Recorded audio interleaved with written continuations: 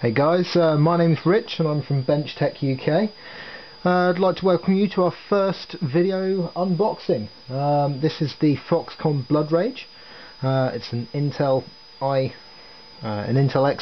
chipset motherboard, brand new from Foxconn. This is, as it says on the front here, engineered for Core i7 and i7 Extreme processors. Let's have a look at it. Firstly, a little bit about BenchTec. We're a bunch of extreme overclocking enthusiasts. We're not really interested in that whole 24-hour stability testing side of things. We're more interested in the extreme on the edge side of things. So we'll be looking at things like 3D Mark, Super PI, and W Prime more than testing 15 games with this motherboard. But yeah, that's us. If you want any more information about us, come and have a look at the forums. That's on www.benchtec.co.uk. There's a link in the more info in the description on the video here. So come and check us out if you want. Right, let's have a look at the motherboard. Here we have it, Foxconn Blood Rage. Little view of the motherboard there, and the two cooling options we have for the chipset here. I'll go into those in a little more detail. Firstly, let's have a look. As I've said, this is an Intel X58 motherboard, newest chipset that you've got. Supports SLI and Crossfire, which is much better than having to pick an NVIDIA chipset for SLI or an Intel chipset for Crossfire. Here are the two cooling options. First one here is a water block, pretty straightforward. Hope that's focusing alright there. Half-inch barbs on the top here, and a copper plate on the bottom there. Obviously going to be pretty good for if you're going to stick it in a case on a water cooling setup. It's going to do quite well with that. Second option we've got here is a little pot, Foxconn branded pot. It's aluminium, I think. That sits on top of the chipset there, and allows us to use dry ice or liquid nitrogen to cool the motherboard and the chipset down to sub-zero temperatures, which will help with the overclocking, we hope. Going to test that at some point, so look out for the review and see if that makes a difference. Definitely what we're interested in though. Here's a motherboard. Hope that's not reflecting off the light too much. Looking very, very nice, I'm sure you'll agree. I do like red as a colour, and I think this is one of the best looking motherboards I've seen. So there we go. Let's have a look at it.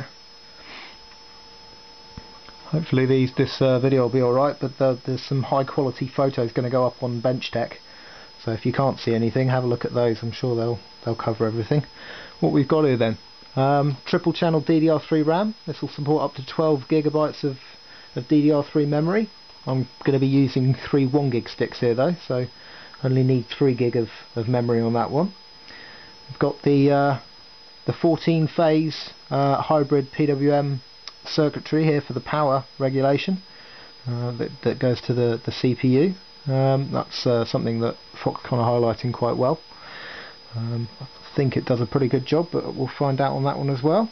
It's got the what's called, not actually called the Northbridge anymore, it's called the IOH, the Input Output Hub, which will be a bit tricky for some people to get their head round. That has got I think I'm right in saying a 2-phase power supply to it, and the DDR3 RAM has a 3-phase power supply, I think, as we can see here. That's all meant to help with the overclocking and the power regulation, so fingers crossed it does on that one. Moving on down, we've got the PCI Express slots here, 4 of them. Two PCI Express 2 16x slots and 2 PCI Express 2 8x slots. That's the red and the black respectively in that case.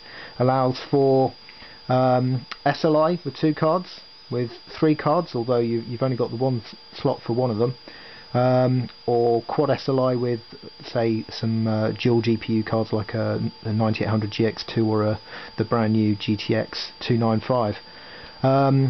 4 slots for your Crossfire or Crossfire X configurations, maybe 4 4850s, or you've got your standard Crossfire 2 cards with maybe 4870 X2s or something like that.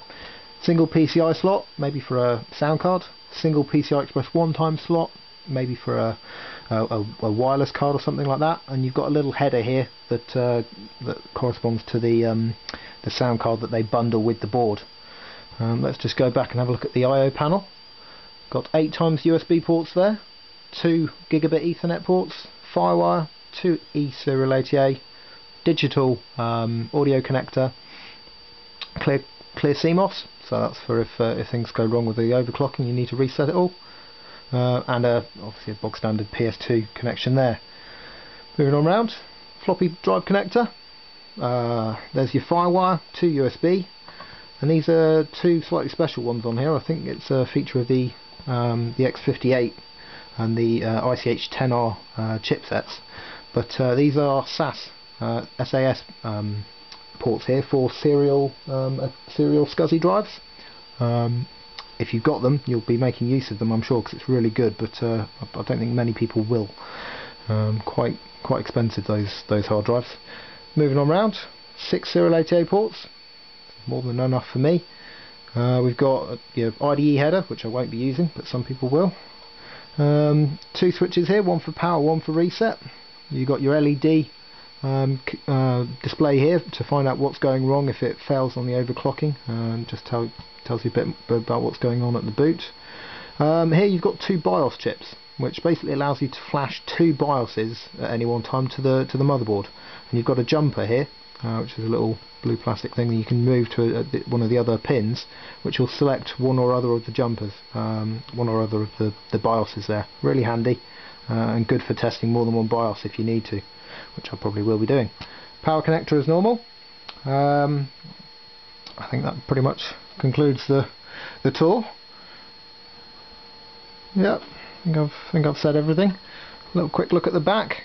You've got the metal retaining plates at the back there to make sure all the heat sinks are affixed nice and firmly, and they're all screws, so you've got confidence that they're stuck down well.